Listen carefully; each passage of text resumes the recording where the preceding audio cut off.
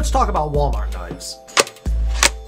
So, when people hear the term Walmart knife, they think of something like a Ozark trail knife on some cheap little piece of garbage, not a high quality knife like these. What we have here on the table today to review, sort of review, partially review, I don't know. But we have ourselves a Kershaw Cryo, which is one of the most popular knives in existence right now. And we also have a SOG Aegis full stainless steel, which I actually didn't know that they made until I found this at Walmart. So let's get these guys out of package and see what's going on. Alright, so, first things first, the price on these guys. The SOG Aegis in full stainless steel, this one goes for about $20, at least that's what I found it at Walmart for.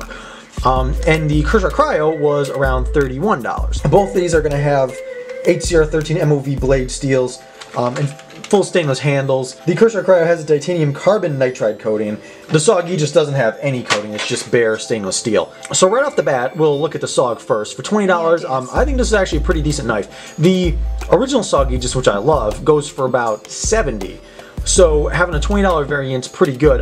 The differences in these guys, this one is not assisted, and the $70 version isn't assisted. This guy's actually going to be a frame lock versus the sort of arc lock design, almost like an Axis type lock. Still comes out pretty fast, even though it is not assisted.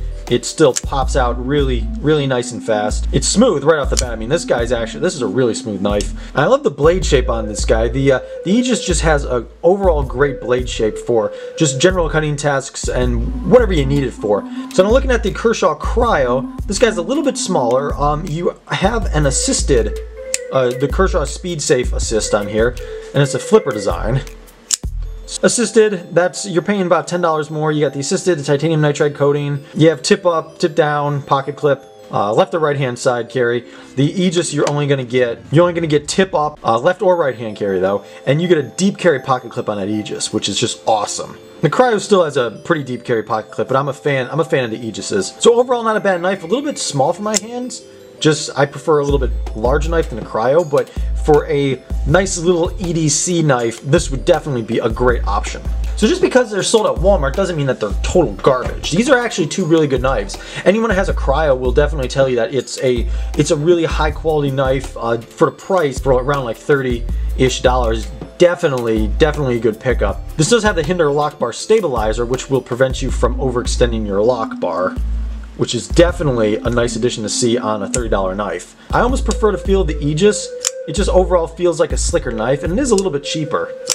I mean, and plus I'm just a fan of that Aegis design. But yeah, so Walmart does sell some pretty cheap knives though, and that's the issue, where like their Ozark trail knives, they'll go for like $4. I do have a review on one of their Ozark trail knives, and it's decent, but I'd recommend saving up a little bit more and buying one of these guys. You know, you can definitely save up $20, you can definitely save up $30. They are way more high quality, they will last you a lot longer, and then you don't have to feel like you're carrying around a piece of garbage Walmart knife. But yeah, until next time, go follow me on Instagram and all that fun stuff. Got a bunch of cool pictures up there, you can go like everything just to make me famous. So take care and stay safe.